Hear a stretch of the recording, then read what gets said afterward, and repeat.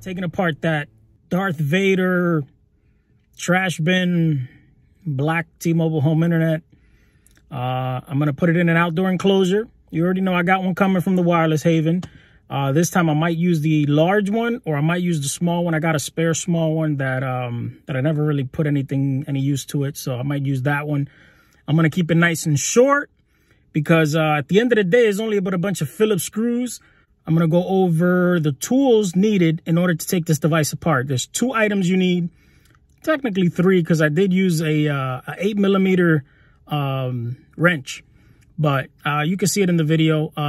You know, this is what I do for a living, so there are some tricks in there. I'm going to try and cover the tricks so that way you can take it apart yourself, add 4 antennas to the unit.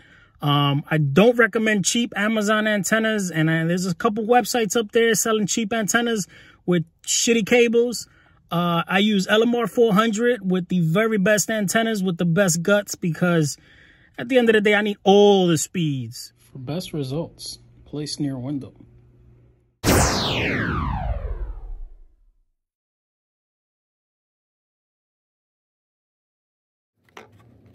Four foam pads on the bottom, which will uncover 4 Phillips screws.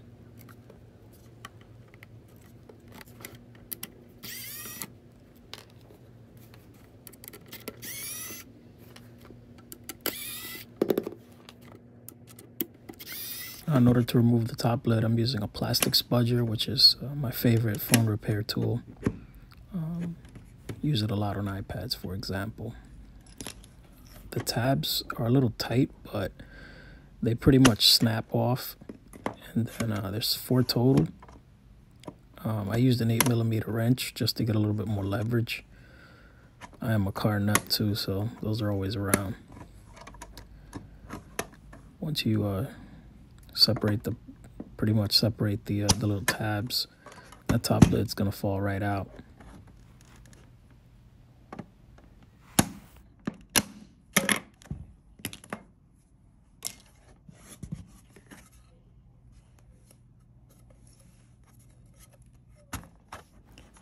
So once you go to separate the housing, this is kind of how I can show that this is my favorite tool, because you can separate plastic with it. It's plastic on plastic. You're not going to break any tabs. All these tools are nickel and dime, like we're talking maybe $5 each. You can probably get like the plastic spudgers, I think a 5-pack for like $6. iSesamos are like $4. You just got to wedge it in there. You're not really prying, you're more like creating space. And as you create that space, the tabs start to separate a little bit. But, you know, this is technically not something that I own. You know, it was provided for free for the service. So I kind of want to save the plastic, you know. So once you've got one side slightly separated, you move on to the other side and it just comes right off. It's pretty, separates pretty quick. Now there's 2 Phillips screws at the very top. I didn't realize that they would be holding the 2 sides together, but once you take those off, everything pretty much comes into 3 separate pieces. So you gotta have the LCD section, the back part, and the board on the inside. Now this is something Apple employs on a lot of phones. Hidden screws behind stickers. Love it. Once you remove that last Phillips, you're able to extract the full board and separate it from the housing.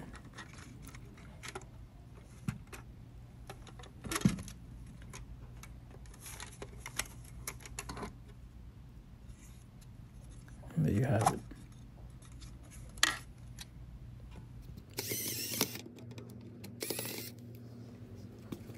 In order to get this into an outdoor enclosure, we have to remove a ton of plastic. Since it's a sandwich board, you just have to go after all the screws. That'll give you a little bit of separation. Fast forwarding through all of this because at the end of the day, we're just removing Phillips screws. There's no rhyme or reason. There's no special order in removing the screws. You just gotta remove as many as you see. I counted maybe about 20.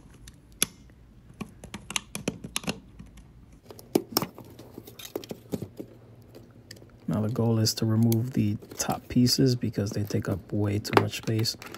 I'm trying to extract the board, so all that I have left is the two boards, the top, the bottom, and the two large heat sinks, which will give me plenty of clearance to install it into the outdoor enclosure. So again, everything is a sandwich board, so in order to remove these top and bottom pieces, you just got to create a little bit of separation on the board, and the only way to create the separation is to continuously remove the rest of the screws. Then in order to remove the top section which holds the antenna array, you have to again keep removing screws until you create just a little bit of separation. Obviously, we're not going to put the LCD, we're not going to keep the buttons because everything is kind of not necessary when we're going into an enclosure. So again, once you remove all those Phillips screws that you found all across the board, you can remove the antenna array. So you're going to have to create just a little bit of space so that you can remove it. And then you're going to want to disconnect every single connector that you find. Bluetooth, Wi-Fi, GPS. And then finally, you're going to remove the antenna arrays. And there's two that are not in use. You want to remove your button section.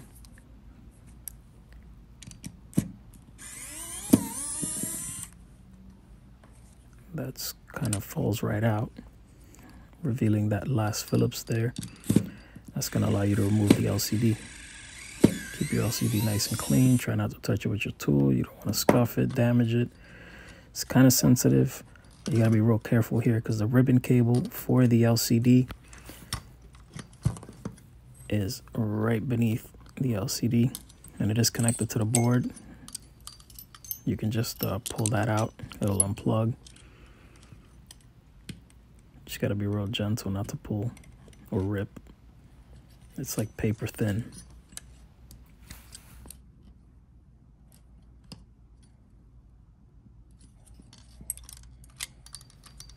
The button section has a little black tab. Just lift it up a little bit, and it'll come right out. And now we're left with a full, empty, plasticless board.